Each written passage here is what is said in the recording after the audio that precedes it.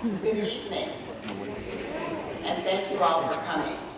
My name is Karen Nelson, and I am the Diversity and Inclusion Coordinator for the City of Appleton. It is my pleasure to be here this evening. You'll notice there's a little raspiness in my voice. I lost it over the weekend, along with my mom. Thank you. I just returned this morning out of dedication and commitment to this event and to commemorate the past 20 years of this wonderful creation of this wonderful position for the City of Appleton. It is my pleasure now to introduce to you the person who, in 1996, was first elected mayor of the City of Appleton and has the distinction of actually having his election results above the fold line in 1996. And it was for good cause and good reason. Because of his vision, 1 year later, in 1997, on October 1st actually, this position was first created. So at this time, I will bring to the podium none other than the Honorable Mayor Timothy Hanna. Thank you all for coming tonight. It was not because of my vision. We're going to hear in a minute from the person, one of the people whose vision this was. I was just in a position to say, good idea. That's what I do a lot. But I think it's part of being a leader, is being open to different ideas. And one of the things I want to frame this with is something that I think Appleton has become known for, and that is being proactive, thinking about the future, looking at things that are happening, and figuring out ways that we can either take advantage of the things that are coming, or we can put ourselves in a position where we don't have to react because we've thought about it ahead of time. This is one of those areas. Back in 1996, 1997, Appleton as a city was about 97% white. But there were some people who saw the demographic trends and said, you know what, our city is going to change. The demographics of our city are going to change. And we need to think about that now. And like any good city, what we want is we want a relationship with all of our citizens. Not just some of them, but all of them. And so this was one proactive step that we could take forward along with the Appleton Area School District, who I have to say is just a marvelous partner with the City of Appleton in so many endeavors. I know there's a lot of my colleagues around the state that have some jealousy over the wonderful relationship that we have with our school district and the number of things that we do collaboratively together. So, thank you for coming. When I was lucky enough to hire Karen for this position, one of the first things she said was, you've had this position for 20 years. We need to celebrate that. You know what? She's right. We do. We're not perfect. We've got a long ways to go. We've got a lot of work to do. But I will say, as a city, we do strategic planning. We do think about things. And one of the things in our strategic plan is celebrate our successes. Do a better job at telling our story. So I think this fulfills one of those objectives of, you know what, let's talk about some of the successes we have. Let's talk about, and the other thing that it says in our strategic plan is learn from our failures. We've had some bumps along the way. And so, yeah, it's okay to talk about those as long as we learn our lesson. Don't make the same mistakes going forward. So that's hopefully what tonight is about. Thank you for being here with us. And and enjoy the evening. Thanks. And next, we will bring up the fine local leadership of this established campus, Dr. Matt Mino, principal of East High School. Thank you for having us here tonight.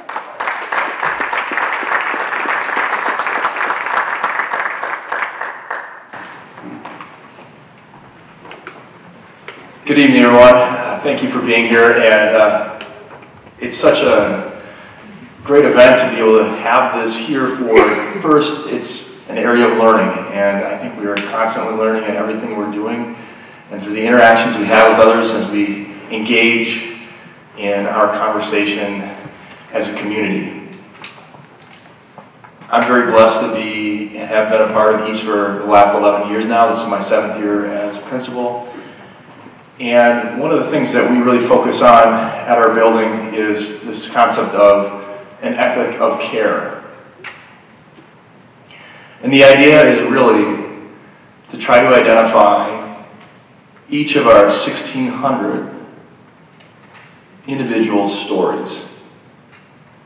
Because we all walk a different path, a different life, and we really need to take that time to listen and learn that story and become aware of that story. Because if we don't, we're probably shutting down an opportunity of learning. And so tonight, we can also embrace that ethic of care while we're here through learning with each other in an amazing place, the Appleton Area School District and Appleton East High School.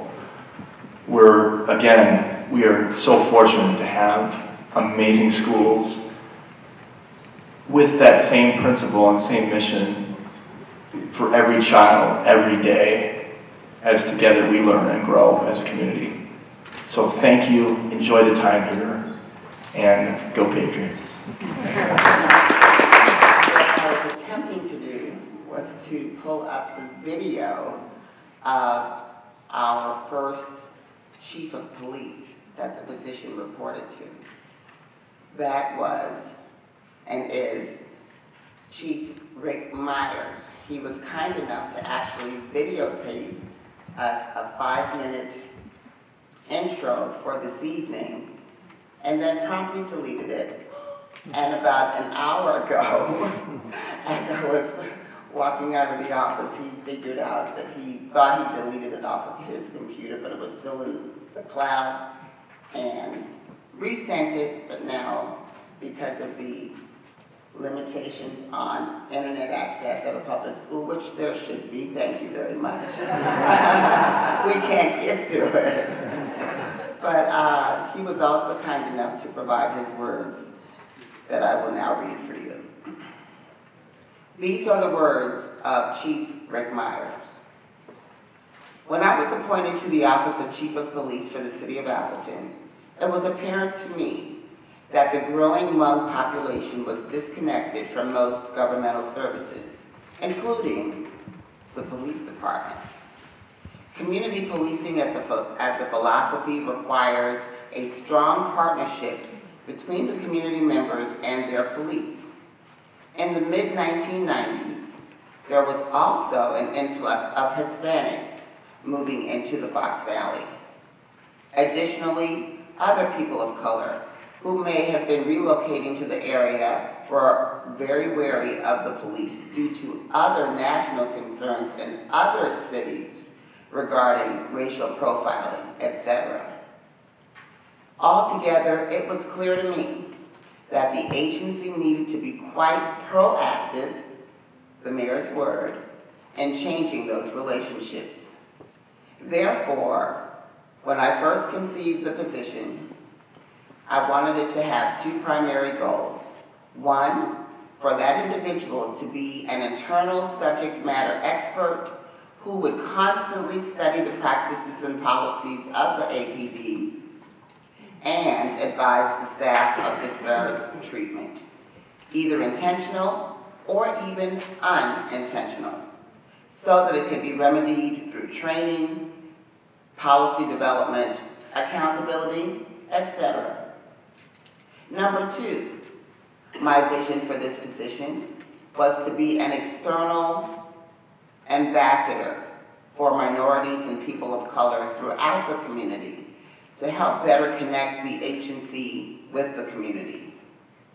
Minority recruitment and hiring, improving cooperation from victims and witnesses, improving the overall sense of welcomeness and wholeness and inclusion for minorities, and to also help community leaders feel informed and knowledgeable on police practices.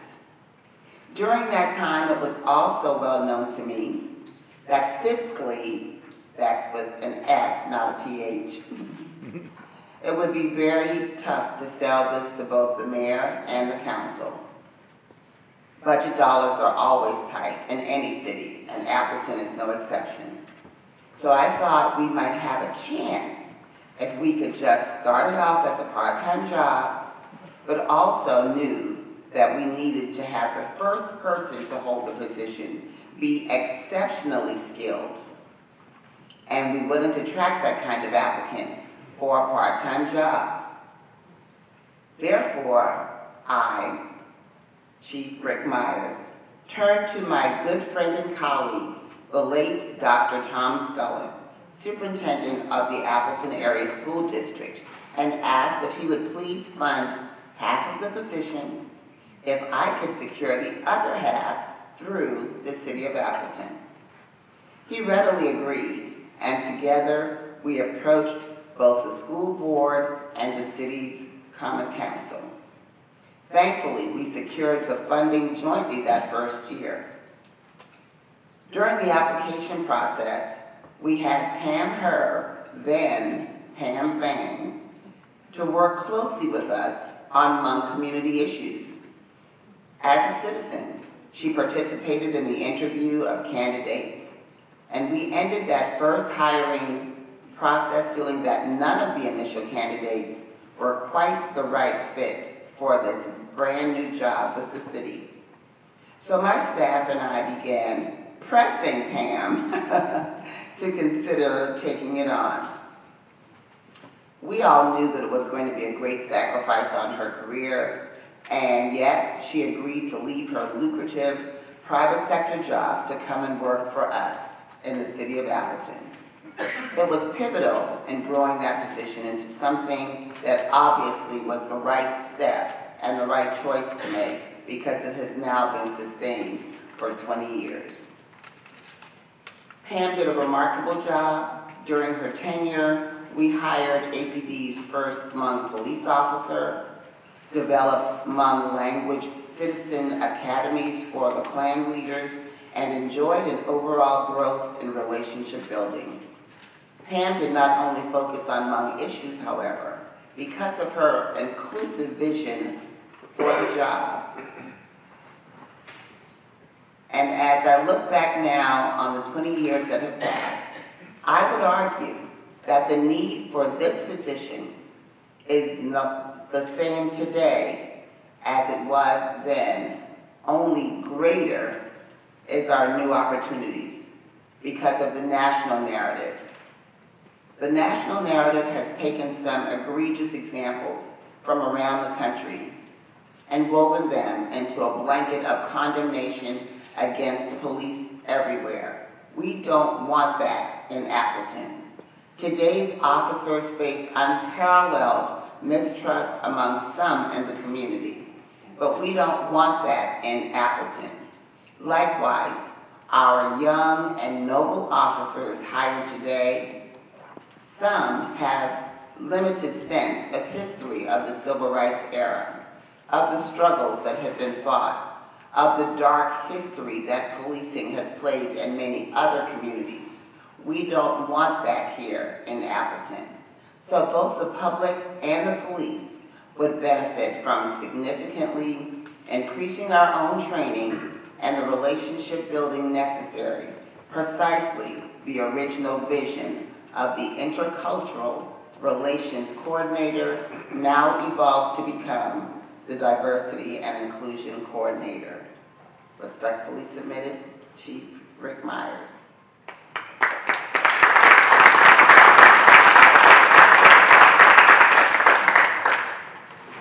At this time, I'm going to actually bring up the moderator, Dr. Shelton Good, and then I will show the video before he brings up our panelists.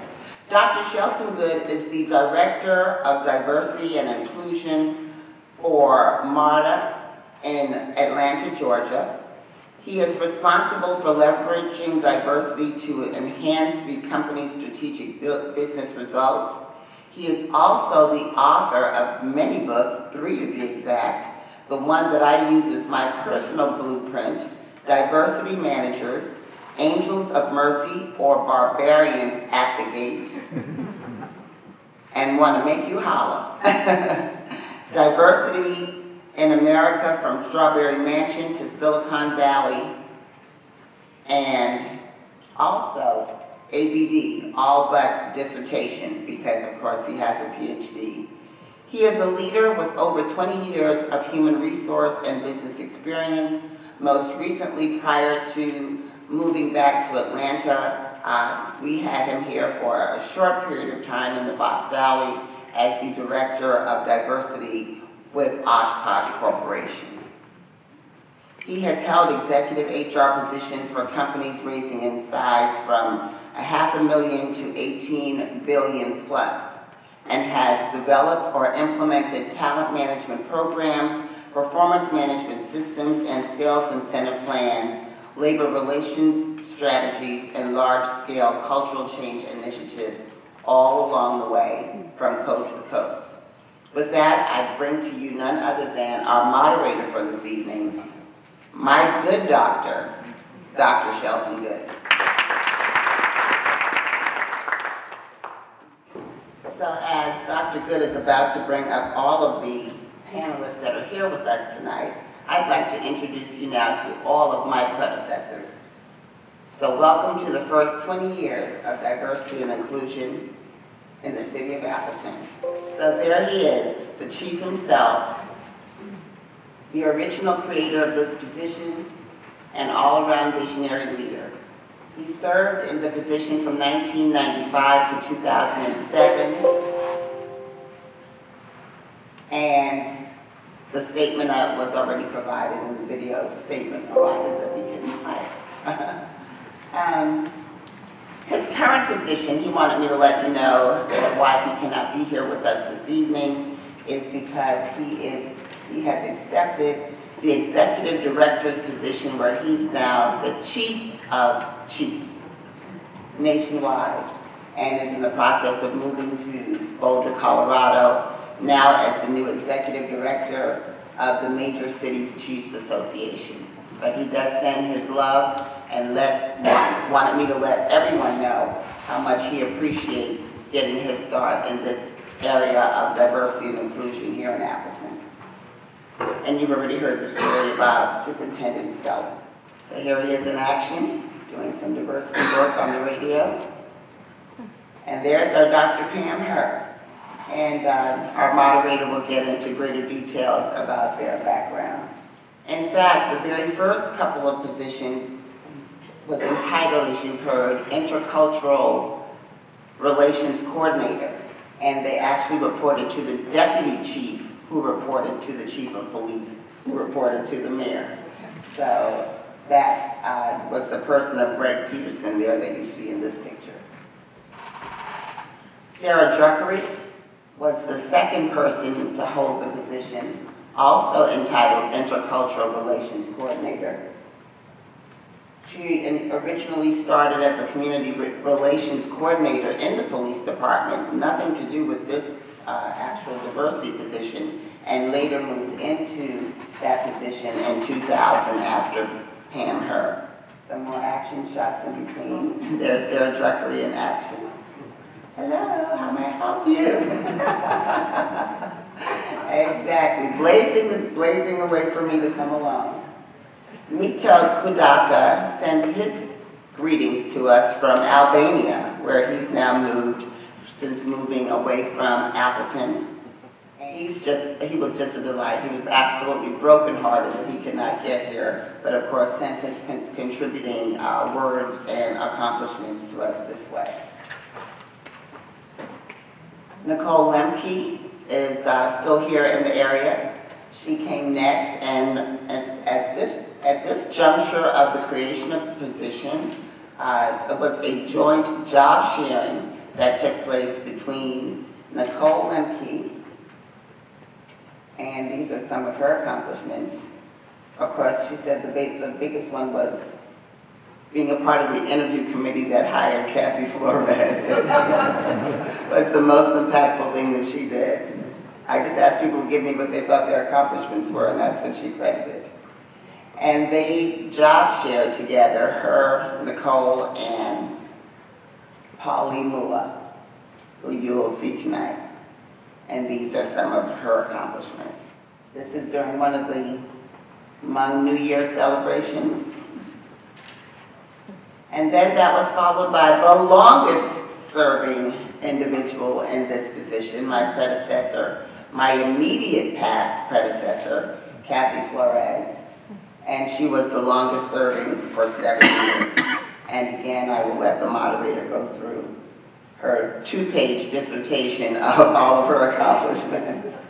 One of them being right here, which is an action shot taken by the Post Crescent, and yes, we did get permission to use it tonight, regarding same-sex couples going down and protesting at the Allegheny County clerk's office, and ultimately did receive that positive position and having that original decision reversed regarding their marriage license applications. And then there's me, the new kid on the block. So with that. Okay, if I could have our panelists join us, the ones that are going to be participating, come on up. For the second time, I'm gonna take some moderator privileges. While they're coming up, let me answer the $64,000 question. Why did they have this guy come all the way back from Atlanta to facilitate this panel? Well, the answer is simple. This is my adopted hometown. For 2 years, as head of global diversity for the Oshkosh Corporation, I work closely with nonprofit, education, government, the chamber to advance the diversity and inclusion efforts of the Fox Valley, Appleton in particular, and was just excited when Karen invited me to come back. And we go back quite a ways, but then she really double teamed. She had Kathy call me, and everybody knows you don't say no to Kathy. So I came all the way from Atlanta, where when I left this afternoon at 2:30, it was 71 degrees. When I landed here, it was 36. So y'all show the brother some love, okay?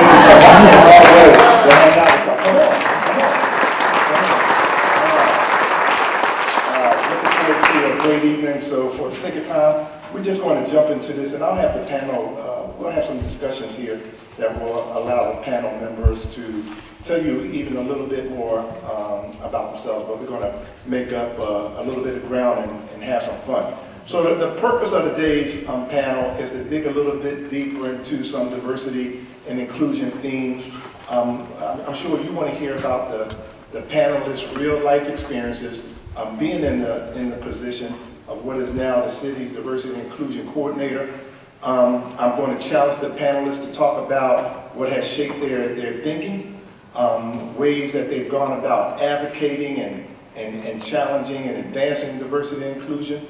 And if you know anything about these guys, it's not going to be that hard to make sure that they are their sincere, authentic, candid self.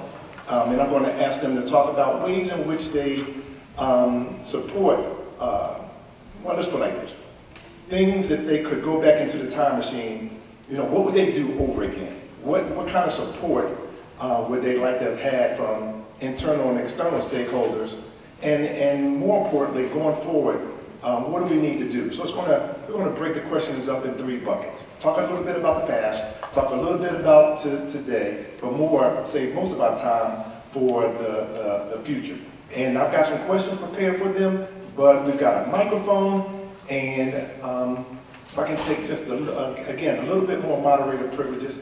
Coming from Atlanta, we have a thing we call, we let the spirit move you. So if the spirit so moves you and you want to just jump up and ask a question, we'll make sure we acknowledge you, rather than hold all the questions to the end. Let's make this a discussion rather than a presentation, okay? We good? All right, so let's go ahead and jump into it. So, now, a couple ground rules. Tom won't allow everybody to respond to every question. Some questions will be directed to some panel members.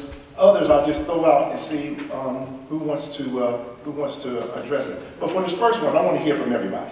So tell us a little bit about the business case. How was the role developed? How was it presented to you? And more importantly, what do you believe, looking back on it now, was the major reason why this position was even necessary, considering we're talking back 1997. Okay, so let's hear from everybody on that. Let's go back into the time machine. Who wants to go first? I can start. Can you hear me? Okay. So I can start. I'm Pam Herr.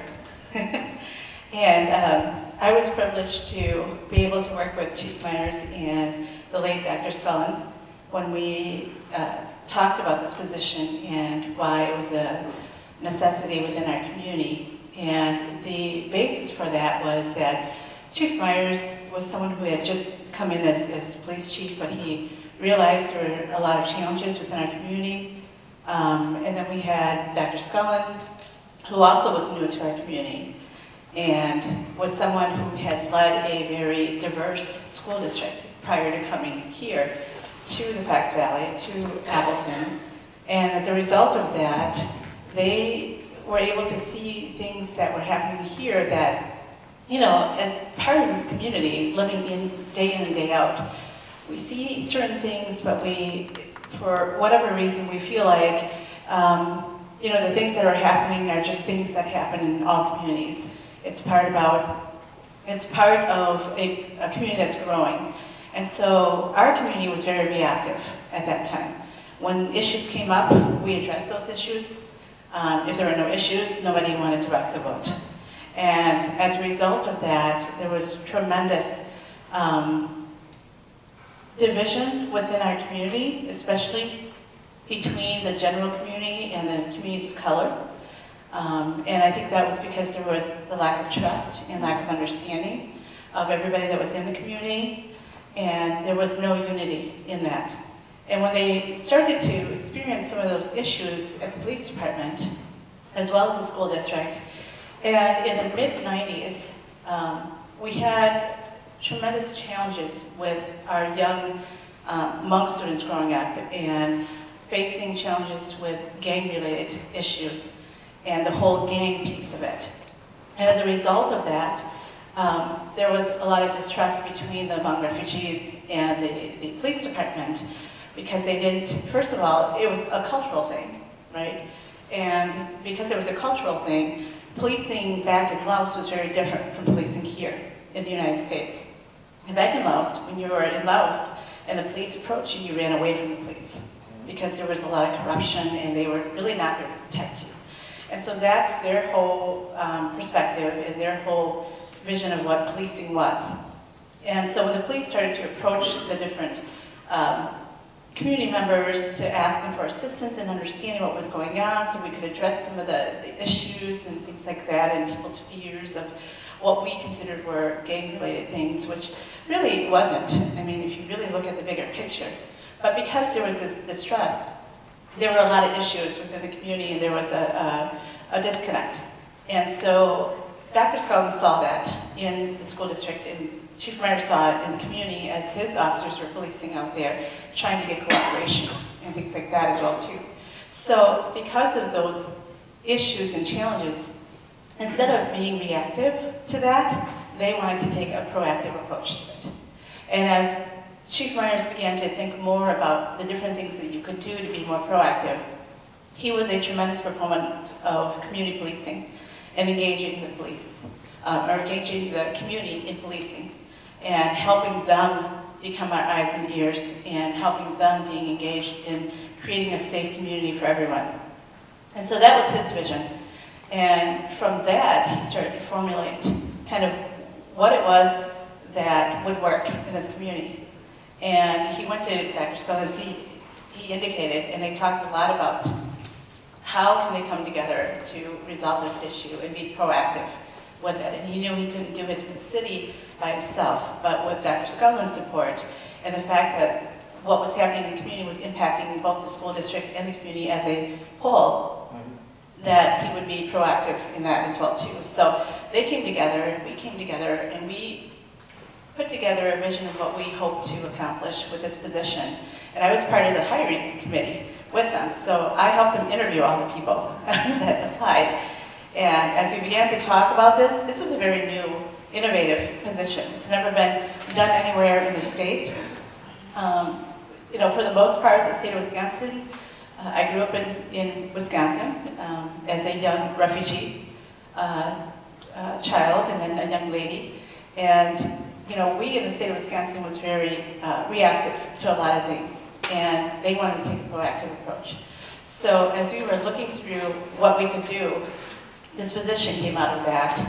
And as we were looking for ways in which we could make this position, you know, something that would be sustained within the city beyond my term or, you know, anyone's term, but to have it interwoven into the fabric of who Appleton was and who Appleton represented.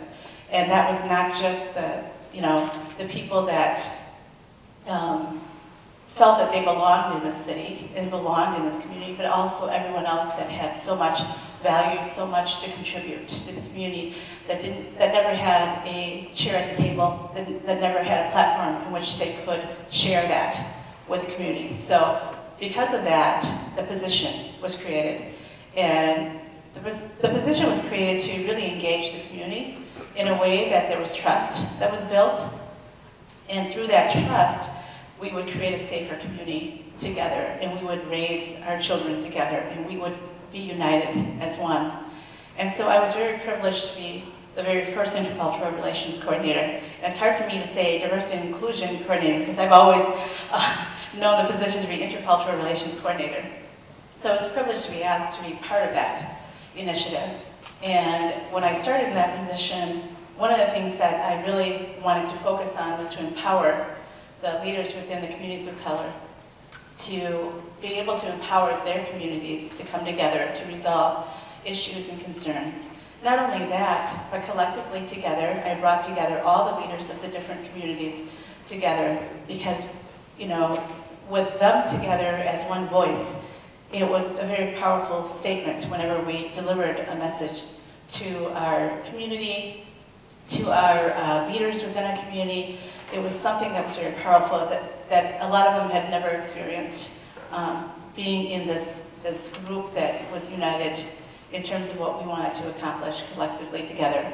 So that was something that I think was very pivotal, was not to come in and tell people this is what you need to do, but to be able to listen to people and empower them so that they understood what they needed and they were able to communicate effectively with the greater community and with our leaders. Okay. Anybody want to add anything to that? So I'm Kathy Flores, last diversity coordinator before Karen Nelson. I came to the city when it was in the mayor's office, and I think, so a little different perspective of where it started and to where the position started to, the direction that the position started to take was, I think the position began to be seen as a position that was only when police matters were involved. And so the position moved to the mayor's office to, as you said, to make a business case for it because we saw the growing diversity and inclusion in the city, or the diversity in the city of Appleton. And so, as Mayor Hanna said, you know, 97% white just a couple of decades ago, now about, the last census was about 85%. And we knew that we needed to start engaging the business community because we were starting to hear from the Kimberly Clarks of the world and things like that, that they wanted to bring employees into the Fox Valley and they wanted to have a very strong support of diverse communities because if they were going to be successful in recruiting, and not just recruiting, but retaining their business force, they would have to have a successful community around them. And so we started to do work with organizations like that. I mean, that work started before I became, but that's part of why it moved to the mayor's office when it did in 2006, I believe. It moved to the mayor's office in 2006. And part of that move was to make sure that we made a business case for it. We started to include the business community. In fact, when I came on board in 2009, one of the first things that we did was work with Kimberly-Clark Corporation, and they sent me to New York to go through a seminar to look at business measurements and benchmarks for this position. Because up to this point, there were some goals, of course, for the position, but they didn't tie into the city's strategic plan. And we knew that in order to retain this position, everything that happened through this position had to tie into the city's strategic plan. And in fact, the city's strategic plan needed to change, and it did. It included diversity and inclusion as a business objective and as a city objective. So as the city evolved and as the position evolved, it became much more of a position that also supported the business community and supported that employers trying to recruit and retain. Now, it still had the element of advocacy and working, you know, with marginalized individuals and marginalized folks. So it was an interesting mix of business as well as advocacy within our community. But that's kind of the evolution from where it started to where it has grown over the years. Sarah, you were second in the position.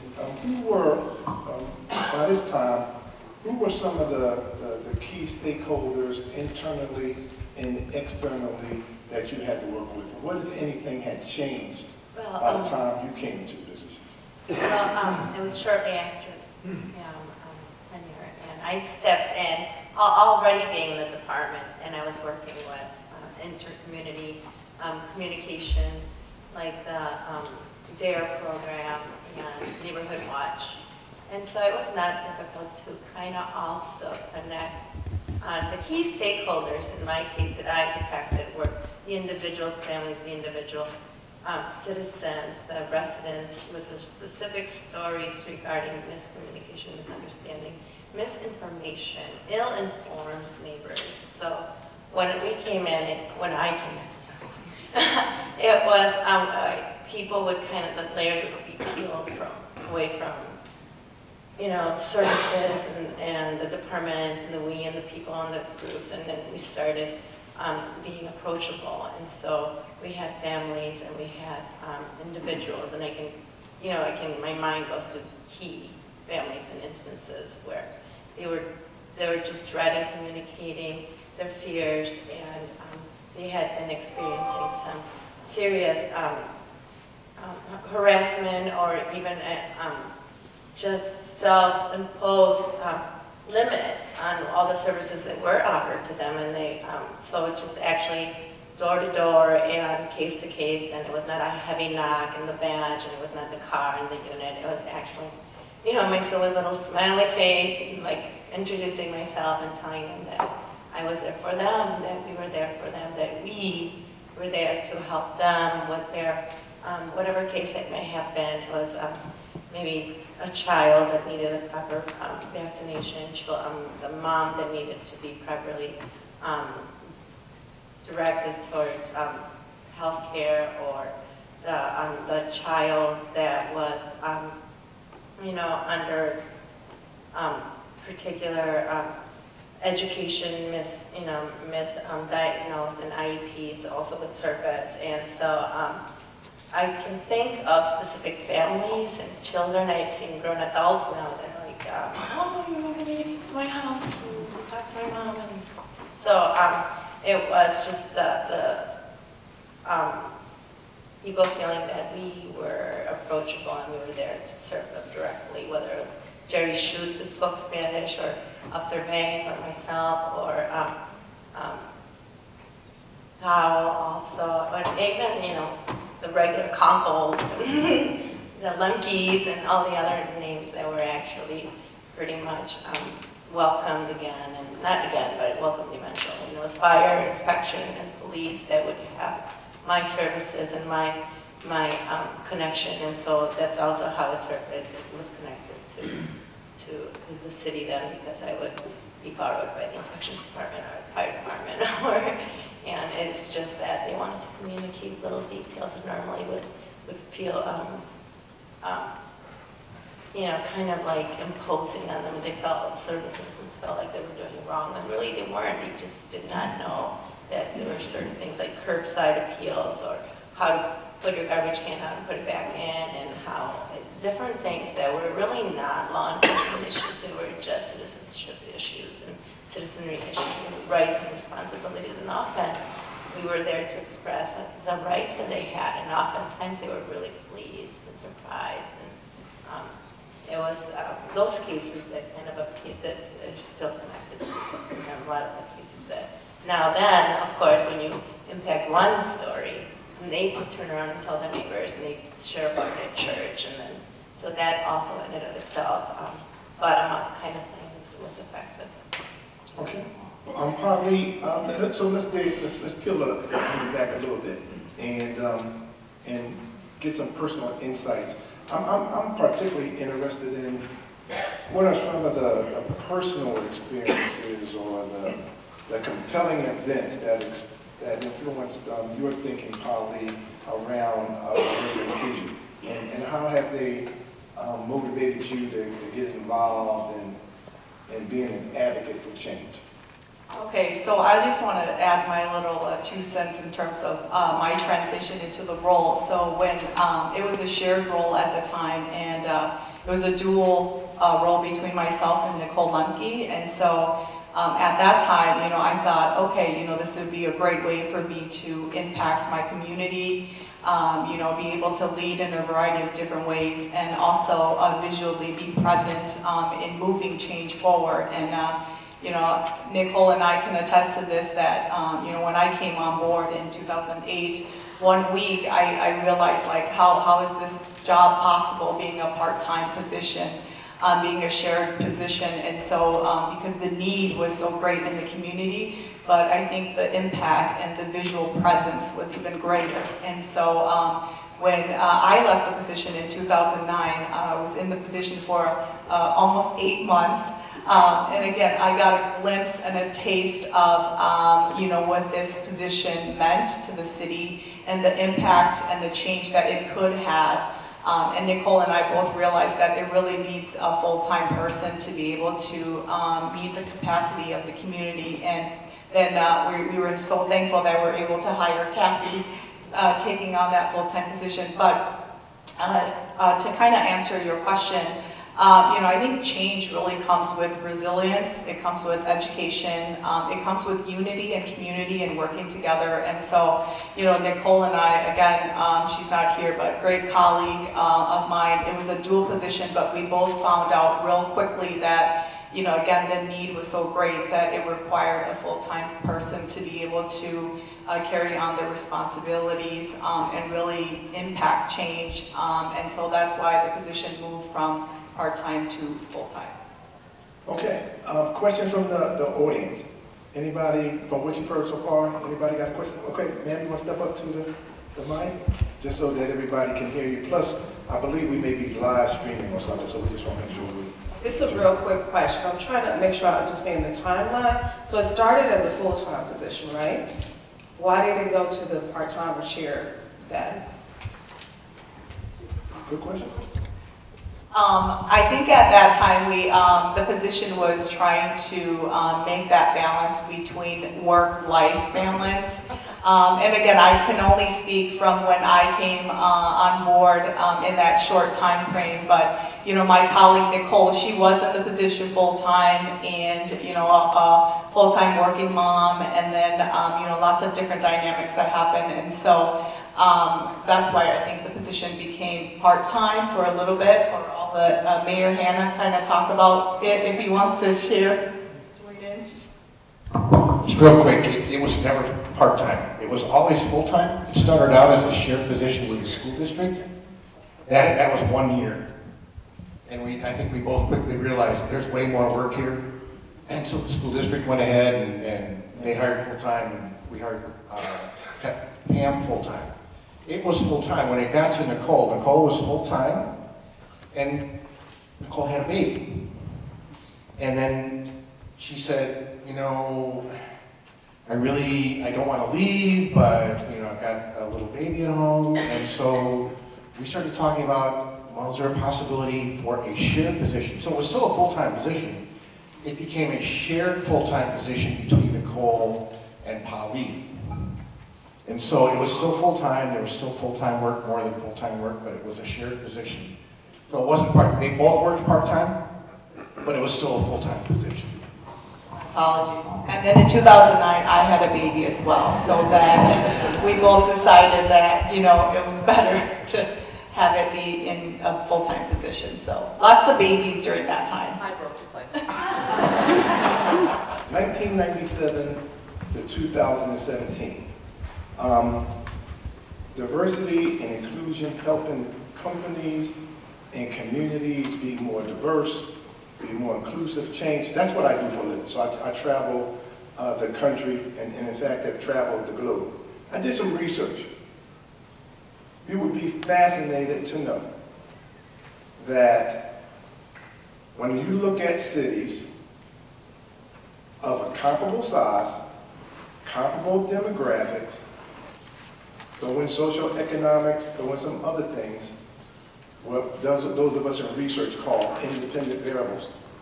There are zero cities that have a full-time diversity coordinator for 20 years. None. There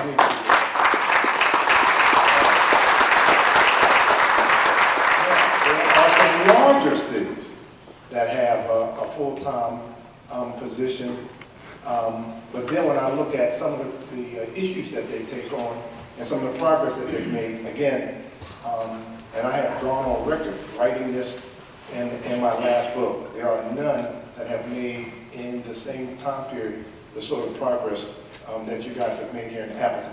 So let's go back to our panel and take us behind the scenes, because I know you guys talked a lot about processes, you talked a little bit about some of your accomplishments, but take us behind the scenes and share with us one of your most funniest memories, one of your most memorable moments, or one of your most trying moments, whichever one you want to take. And again, lightning round, short answer, I want to hear from everybody. Take us behind the scenes, because everything wasn't always rosy, so, or just tell us about something funny that happened. Who wants to go first? Well, I don't know, I hope you think it's funny. We were on an officer was on a call, and he had to intervene and sit with a particular individual who was a little bit more, what he called combative. And so it was Officer Keith Riddell. And I showed up to translate, it was often very handy that way. And so he had to ride with him in the ambulance. And so he just threw me the keys to the unit. And he said, Sarah, I need you to follow me in this police unit. And I so had to follow him in his police unit vehicle. And of course, I hit every red light possible on the way to the hospital, but I wanted so badly to turn on my lights and run everywhere, but I didn't. You didn't turn on the lights? No. And as he was getting into the ambulance, I just said, it's not a stick shift, is it? Because I didn't like a handbrake. That was it. Well, why didn't you hit the lights? I don't know. He wanted to bad. Okay. I think you have to have your humor in this position, so there are a lot of funny moments, but honestly, they're also tinged with a lot of racism and xenophobia. But really, it was the folks, and they were a very small minority of folks who opposed the position, but they happened to always be the loudest. So for me, I just remember somebody walking into my office and throwing down something from some national organization and started to accuse me of wanting to pass Sharia law in Appleton. Now, I am a queer woman, and so the outline that he was kind of showing me was like, you're going to do this, and you're going to do this, and this, and this, and I said, you realize I'm a lesbian woman, those things, like, that wouldn't be good for me. Like, I wouldn't be passing that, like, that wouldn't be helpful for me. And, you know, I just said, no, we don't pass anything by any religious text, including the Quran, the Bible, you know, and he, you know, took a little bit of offense that I included religious texts like the Bible and the Quran, Torah, all together. But, you know, at one point we just have to laugh because we got lots of calls like that. I don't, you know, just lots of things said to us that weren't quite appropriate. Even our city council, who's somewhere here, have had people show up and say things that probably would raise the hair on the back of your neck, but at some point you just have to laugh because it, you know, you have to have a sense of humor. I can share a quick story as well. When I was in the position, we used to have a segment on the on Wisconsin radio, and so I would do some conversations, and people would phone in, and I would try to answer them as best as I can. And if anyone knows Korshawn, who is the owner of Wisconsin Home Radio, he was a very humorous man, and so at the end of one segment, he would be like, you know, Polly, she's an advocate for us. She works for the City of Appleton, and you know, if you ever have any speeding tickets, go and see her. So the next day, a lot of Hmong residents showed up, and my colleagues were like, "What's happening?" And so we had to have a conversation about that in terms of, you know, even though it's humorous, you can't really advertise some of these types of services because people will come in and then I'll have to be able to break that news to them.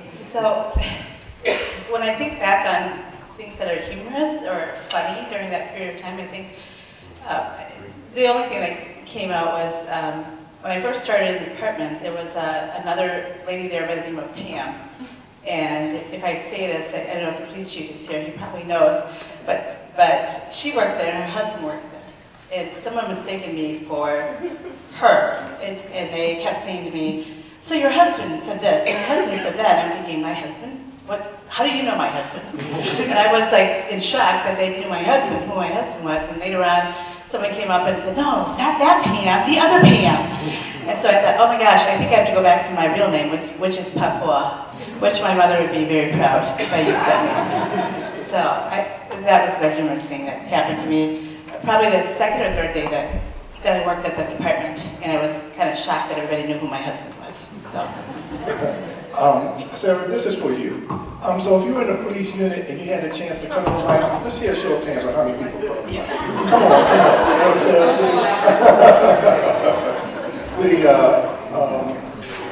I had to bring up that funniest moment because I remember when I first got here, my third day here, it was the Juneteenth weekend. And I found out that your honorable mayor can't do the wobble worth nothing. That's not the funny part. The next year, I thought I had gotten the MC and some brothers and sisters to work with him. He still can't wobble. Your Honor, when you come to the Juneteenth festival, you got to be able to wobble. But we're working on it. we're still working on that. Yeah, put that on a strategic plan. Got to be able to wobble at the Juneteenth festival. I would like one of you to talk about a little bit about some specific ways that you advocated for change while in the position, and any successes or challenges you faced. Who wants to take that one? So, when I came into that position, one of the things that we agreed upon, Chief Myers and Dr. Scullin and I agreed upon, is that they were going to be okay if I decided to do things that made people feel uncomfortable. And that was really important to me because one of the things that we wanted to do was we wanted to be proactive. In order to be proactive, people have to feel uncomfortable. And when they feel uncomfortable, that's when change happens, right? It's when we all learn. And as a professor that teaches in the School of Business, I always tell my students, when you feel uncomfortable, you're learning. They look at me and go, "No, that means I don't understand." I say, "Exactly. So that means you're going to learn." So one of the things that I really was focused on was that, you know, up until that point, there was engagement in the community, but only on the surface. So we would have people go to the Hmong New Year, people invite, you know, people bringing different cultural foods and do all kinds of things like that. But diversity and inclusion was so much deeper than that. It wasn't just touching the surface. So one of the things that I proposed that we do was, before we go out there and try to engage with the community, we first had to know who we were as individuals, why we thought the way we thought, why we did the things that we did. And as a result of that, I encouraged the police chief and the superintendent to start within their organization. And that meant that people had to have very difficult conversations about who they were. And so when we started at the police department, it was very difficult for the officers to do that. Because, you know, I think we all think that we are very open-minded, that we're as inclusive as we can be, and that, you know, we're not racist, that we don't think of anybody different as, you know, something different than what we would normally do for anybody else. But what we realized through that process was that there are reasons why we do the things that we do, and if we don't change that, there was no way that we would truly be engaged with the community and get to the level where they could trust us. So we had to know who we were. And that was very challenging for everybody. Because in the past, when people talked about diversity, it was all foods and celebrations and cultural dances and things like that. But we needed to get past that point. And at that time, I know that I was very blessed to have two very forward-thinking leaders, including the mayor, who often said yes. Yes, I think that's good, yes. And he would be very supportive of what we did, and to challenge people to think beyond just the cultural, the very, the feel-good things on the surface, and to go much deeper within themselves was something very new to people. People did not want to go there. And Ron Dunlap isn't here, but Ron and I talked in depth about having courageous conversations about things that were happening within the community and why we felt the way we felt about those things that were happening. And it had to start internal.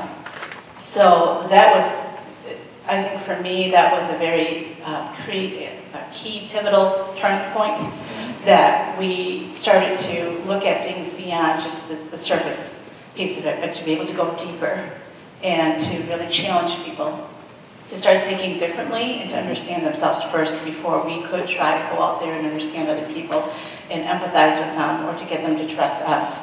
We had to understand who we were and why we thought the way we thought.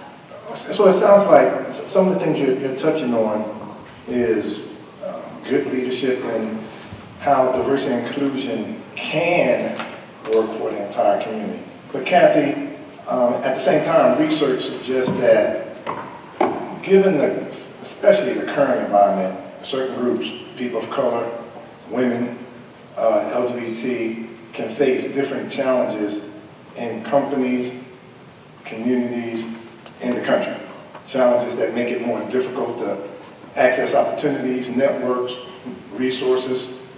In your view, what are some of the systemic challenges in the Appleton, Fox Valley community, and what role should the diversity coordinator play in helping to address some of these challenges? Okay, great. So in my time there, I think, you know, this is kind of mixed with, you know, the accomplishment or where we kind of were moving toward.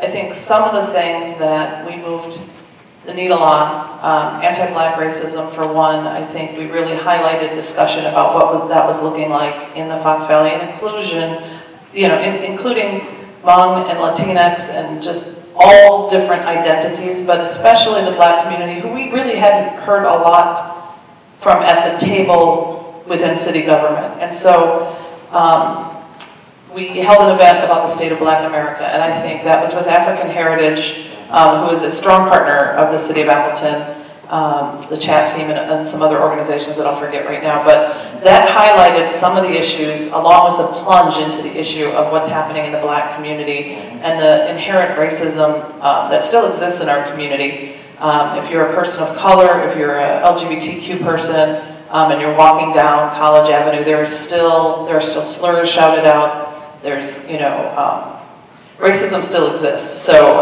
very much so in the City of Appleton. So, and if you talk to people in other communities, we do a lot of great things in Appleton, but I can tell you from my counterparts, my offices in both Appleton and Milwaukee, I have colleagues who say they're black and they say, I'm not coming to Appleton. I've heard about what happens in Appleton. I heard about how you get treated as a black person in Appleton. And until we have that shift and change in behaviors with our community members who are again, the small minority of individuals who are perpetrating that behavior on other individuals, we're going to continue to see that behavior, that racism behavior on the rise. And it's being fed nationally, and it's being fed with an anti-immigrant and anti-refugee agenda nationally, and that trickles down into communities. And so what we need to continue to do is see our leaders like Mayor Tim Hanna, the school district, other leaders, city council who can step up and pass ordinances and resolutions to hold some accountability for that. So in the City of Appleton, in my time, we passed anti-discrimination ordinances protecting the rights of transgender individuals. Now, we were at that time one of 3 communities who had done that. That's a step in the right direction, but it's, that's an ordinance. That's like something on paper. What we need to do is start shifting the behavior and the attitudes and around accountability, because a lot of racism and anti-LGBTQ, homophobia, transphobia, all of that anti-immigrant hides behind religion. It can hide behind people feeling that they have a right to free speech, which we all have a right to free speech. But they cover themselves in that because technically sometimes they're not breaking a law. And so, we can't look at the police department always to be the ones to solve that issue, because if it's not a criminal justice issue, then it needs to be back into the community, and we need to be having community responses on how we can address those issues. And so that involves, Casa Hispana, and that involves the Fox Valley Literacy Coalition, that involves African Heritage, that involves the Hmong American Partnership, or Hmong American Association, that involves the LGBTQ Partnership. All of these organizations need to partner with the city to be able to have their needs and their concerns be heard by city officials like Karen Nelson and the mayor, and I know our health department, Kurt is here, and we've got all individuals that need to be hearing from these community members. And Karen Nelson's position, the diversity and inclusion coordinator, is a kind of a liaison who that person hears a lot of that feedback. And I think what we need is our leaders to have an open door with that position to hear, even when they disagree, even when they say, boy, that's not my experience in this community, I have a perfectly fine experience. They need to hear from that person in that position that this is what our community members are feeling, hearing, and this is the hurt that they're experiencing. Pauline, let's pick up on that. What advice would you have for those who want to be D&I advocates and supporters, but they're just not sure how to start? What should they do? What's an important first step? That's a great question, because I work at Lawrence University as Associate Dean of Student for Diversity, and I get that question almost every day. And I think really my advice and suggestion is the first start is really to be much more aware, right? You have to be aware of the issues that are happening around you, not just globally, but locally. And I think the other piece is you have to be more educated. And, education is broad. It's not just in the classroom. It's engaging with your community. It's having sometimes uncomfortable conversations, that you're learning from one another, and you're growing in a variety of different ways. And, getting yourself more involved with community events.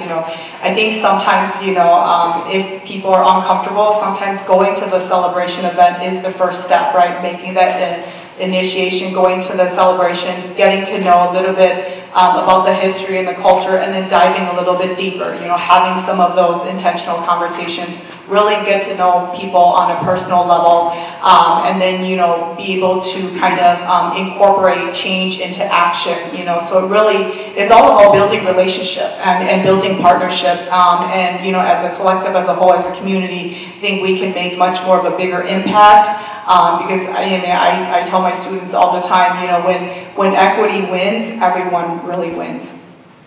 Okay, let's go back to the audience. Questions from the audience for the panel members. Yes, sir. Step right on up to the mic. Hi. So first of all, I wanted to thank everyone for coming, and really appreciated it. I wanted to bring up a topic that is somewhat unique to, I think, the Fox Valley, but is not entirely, because I live, for example, I live in Darboy. And if anyone asks me, I'll say, oh, I live in Appleton if they're not from the area, but if someone here, I'll say I live in Darboy. And we have, depending on your point of view, we have a lot of choices for municipalities in this area, or we have too many.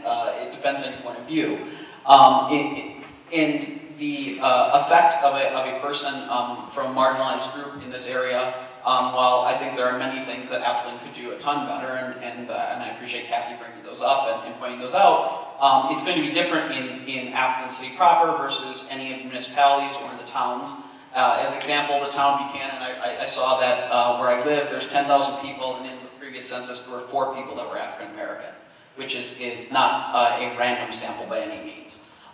So how do you feel that this position, as well as how the leaders as a whole navigate this viewpoint as it relates especially to a place like Kimberly-Clark, where people are going to be living anywhere, as well as in just as communities as a whole? Good question. Good question. Thank you. There's a lot there. Okay. That was when you asked about one of the challenges when I was during my tenure. It was just that the districts and the jurisdiction, and I often had lots of success with family, and then I would go to document everything, and they were like, "Oh, that's a Menasha residence," and I thought, oh. But then again, I often went with do the thing that needs to be done, and then Deputy Chief Peterson and Chief Myers were always really good about kind of saying, okay, but keep in mind you work in the City of Appleton, and I always know that, an issue has no boundaries, an issue has no jurisdiction, and we service them in Appleton, but they also go back to Menasha, or they go to Darboy. And issues or solutions actually transpire and transcend jurisdiction, and it is as diverse as diversity itself too. And so we're very beneficial that we have so many communities and municipalities with a connectedness, but we also have a great source of communication. We also have terrific media, terrific newspaper. And so even though some of our services were supposed to be intended for just Appleton, I was given the permission to go ahead and do things for Darboy, Nina Menasha, even Outagamie County or Winnebago County. And so it was fluid for when I was there, and I was allowed to get those parameters.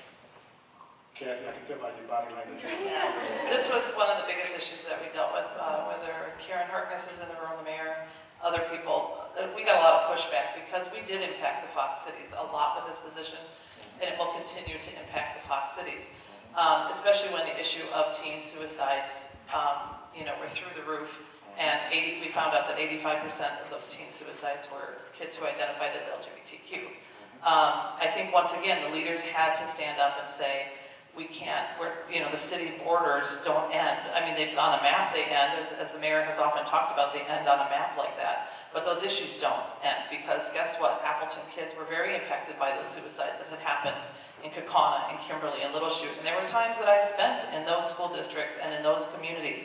It was never more time than I spent in Appleton. And I will say that you are right about the work-life balance, because this position does not have one. Sorry, I hope they told you that before you got hired.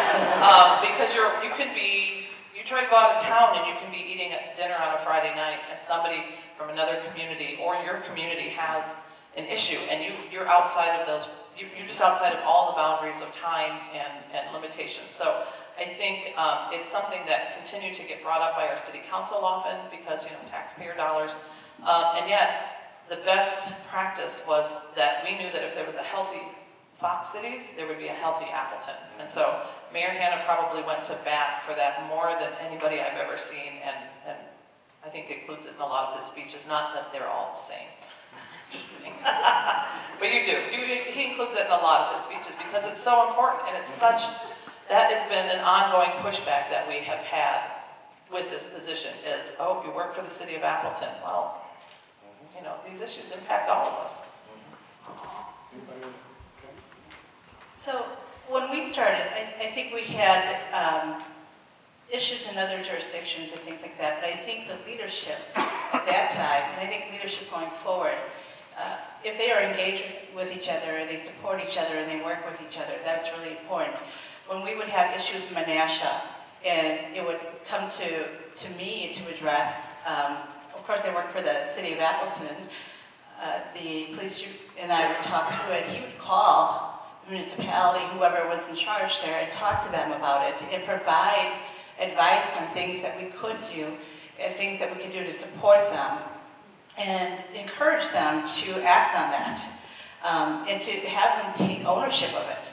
I think that's really important. Sometimes we have a tendency to go and try to fix problems all over the place, and people feel like, okay, whenever we have an issue, we're going to call Kathy, and she's going to fix everything for us. And you know, we can't be like that. We have to. Everyone has to own everyone's challenges and opportunities. And I think that with the municipalities and the leadership, if they talk to each other and they take ownership of it, they can support each other, but yet still have to take ownership. And that was one of the biggest things that we did during my tenure, was not to go in and try to fix all the issues, but to make people aware of it and make them come to the table and take ownership of it and be accountable for change. Because it wasn't just for us, it was for their citizens, their residents. And that's really important.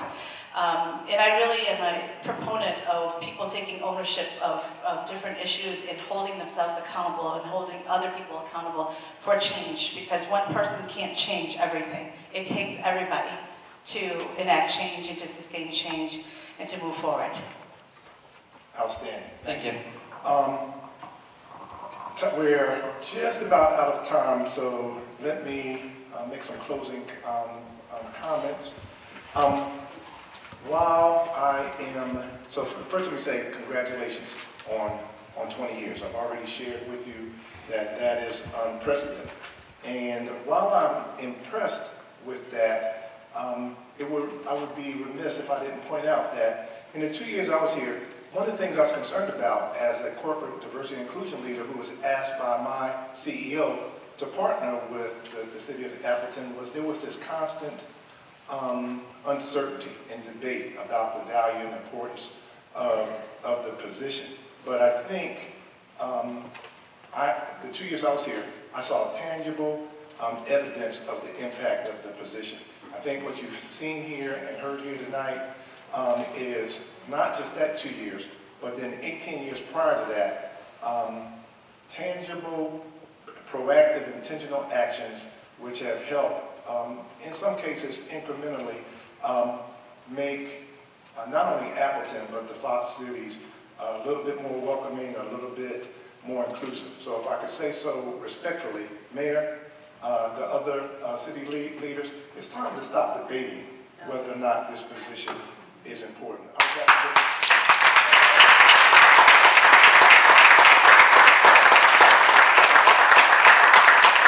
was absolutely delighted when my friend and mentee Karen expressed interest in the position. I made sure that she did her homework and checked with previous people that had the position, because I wanted her to know what she was stepping into and that this wasn't a traditional diversity and inclusion role. It was really a role of the future, where you have a partnership between the business community, between the education community, between city government, and that was, and again, when I think about where the challenges that we're facing in our companies, in our communities, in our country, this position is needed now more than ever. But it can't do what it needs.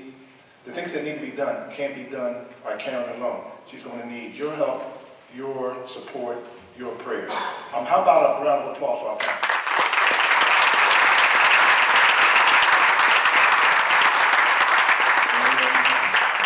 And with that, I'm going to turn it back over to Karen. I have something that is very near and dear to my heart.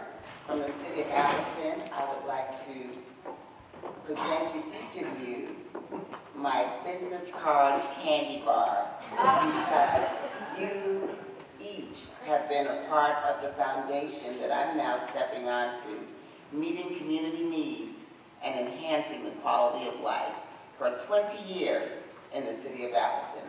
Thank you.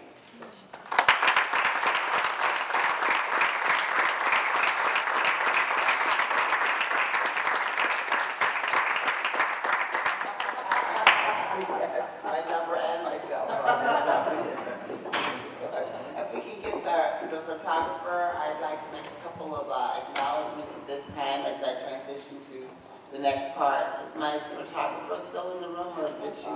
Mr. Moderator, I wanted to take one group picture up here before we go to the next one.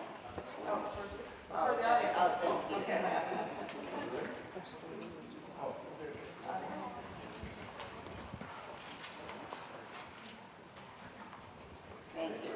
At this time, I would like to make a few acknowledgments as we begin to transition to where do we go from here and our call to action. I'd like to first of all acknowledge the Honorable Mayor Hanna for saying yes, as he's already described at the top of the evening, and saying yes to me to create this event with only 90 days on the job. He said yes, and now here I am trying to pull this whole thing together. It has been an absolute joy getting to know every single one of my predecessors. I count it all joy because in my culture, I believe in paying homage to those who have gone before. I'm not walking into this position thinking that all of a sudden it's going to be perfection and new broom sweeps clean, but rather to pay homage to those ladies and that gentleman and those men who were the visionaries to create the position. I'd like to also acknowledge the principal of this fine institution, Dr. Matt Mino. Will you stand once again? I think some more people have come into the room since we started. And do you know what, ladies and gentlemen? It did not just start and end with the principal. He literally opened the doors to every aspect of the school for this event tonight. The Media Design Club is here. That's who's walking around videotaping. That's who's live streaming right now on East website via Facebook. And also the Lantern, yearbook staff is currently taking pictures. So this will also be chronicled in the students' yearbook at the conclusion of the year. Larissa Davis, Lawrence University photographer. Are you still in the, that's who was just taking our group picture, thank you. She's our quasi-professional from the filmmaking school there. Is Amy Swick in the room?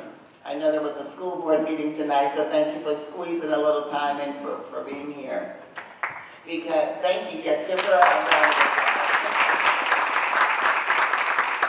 Because I wanted to be able to bookend the entire evening by sharing with you the growth and the evolution of the position. So many of you may be wondering, so what's going on now with AASD in terms of diversity since this position started as a joint position between the two organizations?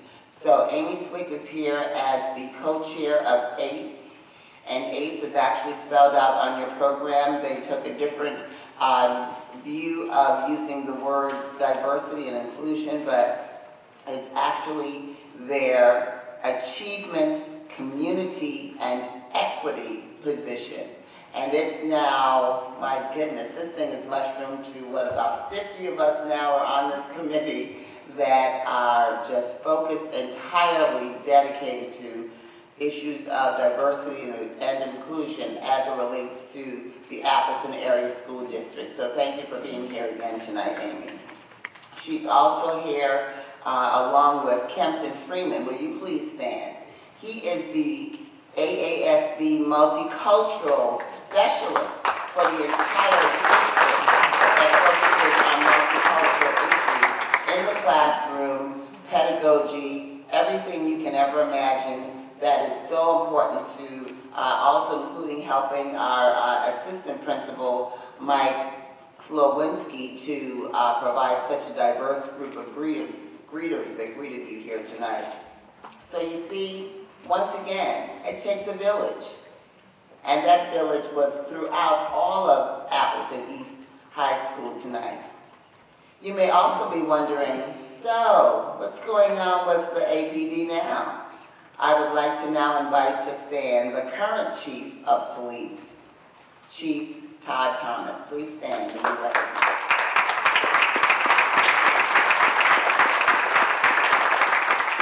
I had a feeling I was doing okay in my interview panel when he was sitting straight across from me and next to the mayor, and I said, okay, if I can get that guy to smile, I think I'm doing okay. And he has been a joy to work with, up to and including very recent events. So thank you, sir, for being here tonight and showing your support that way. I'd also like to, I would be remiss if I did not mention the members of the Common Council. You all are the reason why I am here and that I have a new title. Kathy Flores advocated for the addition of the words "and inclusion." But it was these guys who actually, and ladies, who actually ratified it and turned it into, and made it official with the creation of my position of being named and entitled Diversity and Inclusion. So will all of our aldermanic persons please stand to be recognized at this time.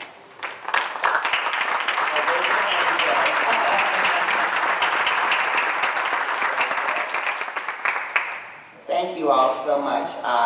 This is just the beginning. I wanted us to conclude the evening a little bit early, just to allow a few moments at the back end of our time together, so that we can close out with some intentionality. We've now commemorated the first 20 years, and now I am pleased to report to you that we've got a clear vision with our current leader in terms of where do we go from here with intentionality into the new year. With this, I'd like to bring up Dr. Kimberly Barrett from Lawrence University, the Dean of Vice President, of Diversity and Inclusion at Lawrence University and Dean of Faculty.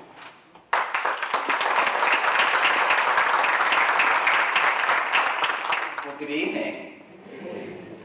I am extremely honored to be part of this, I think, reflection on history and the wonderful work that's being done here at Appleton.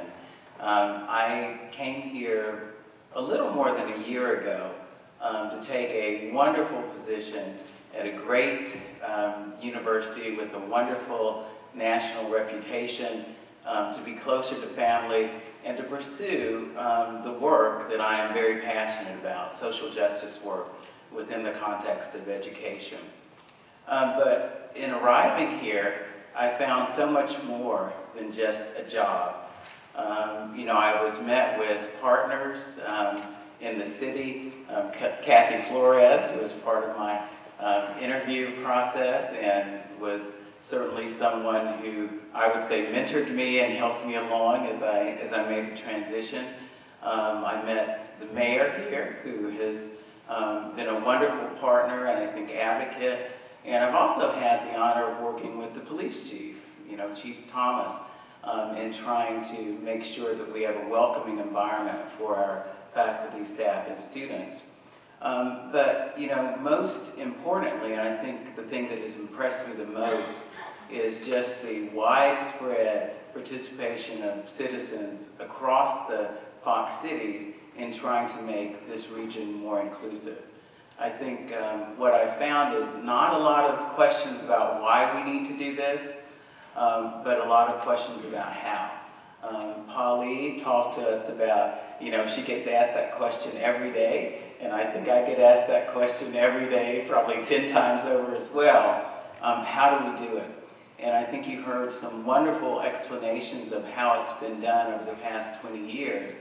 But I'm extremely excited to be part of the introduction of a program that I think is going to take the entire community to the next level in terms of helping all of us know how we can help make Appleton and the Fox cities more inclusive.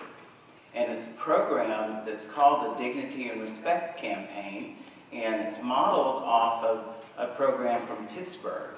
And we're going to hear a little bit about that in a video, but I can't tell you how excited and how much I've anticipated rolling this out. We're going to have an official launch in January, but we're going to give you a little preview of what we have in store.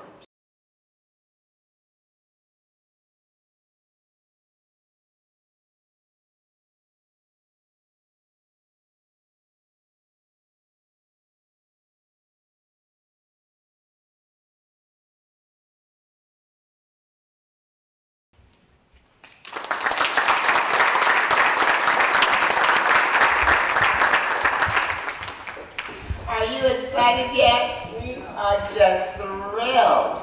So if you want to know what we're going to do to build off of the awesome work that's been done in the previous 20 years, join us. You want to know what are we going to do beyond just the City of Appleton from a governmental standpoint. This is going to include everyone, and we invite you to join us. Dr. Barrett, would you like to share with them our next steps? Well, our next steps will be having an event at Lawrence University where we roll out how this will play out in Appleton. Well, it'll be a little bit different, and we'll allow people to actually sign the pledge and see how they can get involved. So look for an announcement early in the new year, and we hope that you'll join us at Lawrence University. And let's give Karen a hand for bringing this.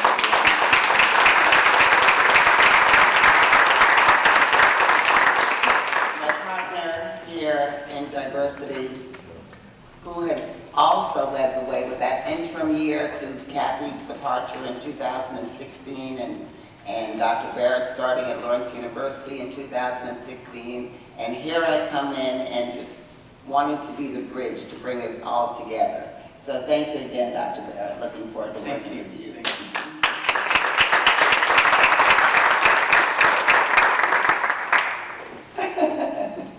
I see all my predecessors over there just grinning from ear to ear. I knew you'd be pleased. I knew they wanted to know what it was all about. And I said, you have to come and I'll tell you all about it. So thank you all for being as excited as we are. In closing, I'd like to end with a couple more acknowledgments because diversity means a lot of things.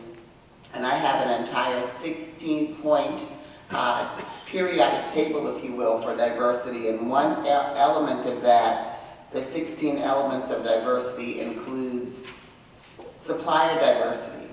And I am very, very pleased to announce and present to you the creator of the 20-year Appleton Diversity and Inclusion logo, which is TCM Communications from Milwaukee. Will you please stand? Thank you for pressing your way to come all the way up here. Mitchell, they did a fabulous job, I believe, incorporating, as you can see, not only are we talking about equity, which includes the ACE program now at AASD, but also unity in the community, which is the mayor's favorite word, but also captures the initial word, operative word for Pam's position when she had it, which is intercultural, which I think is a powerful, very unique word. And of course now including and ending with what the title is today, diversity and inclusion. I think they did a phenomenal job in capturing that vision. I'd also like to thank my husband and son for pressing their way right after the funeral to be here with me this past weekend. Stanford and Stanford II, please stand.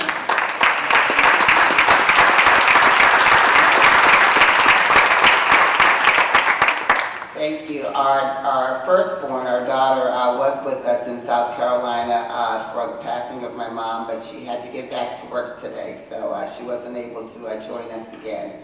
But I do have a couple of closing things to announce to you. I have, wow, Mr. Moderator, you're so generous. So Dr. Shelton Good, I invited him to actually have a table to sell these books, but he decided that he would allow me the opportunity to simply bless someone in 4 people, it's like, in the audience. I thought it was just going to be the one. So I have a question I need to ask, which is, who has lived in Appleton the longest?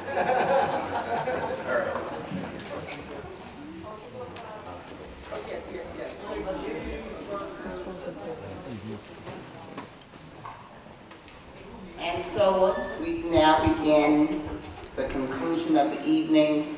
The evening will now conclude with a cookies and punch reception, cultural cookies. that have been sponsored by Dr. Judith Baseman. I am so happy. She promised me, she said, Karen, just keep talking, just string it out, and I'm going to try to scooch right in there just to do it ending. And there she is. Please come up and say a few words. I know you missed the program, but your presence was certainly here with us the entire time. Dr. Judith Baseman, current Superintendent of Schools.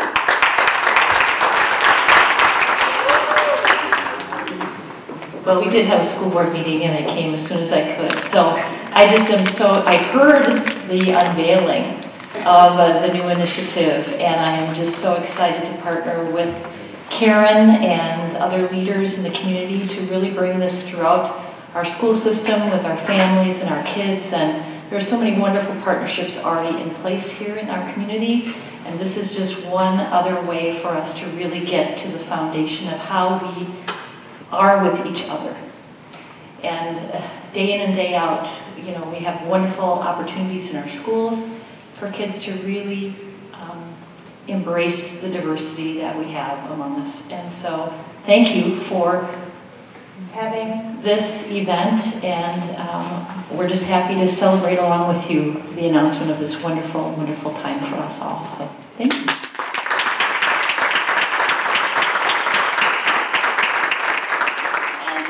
Compliments of the AASD. Let's go have cookies and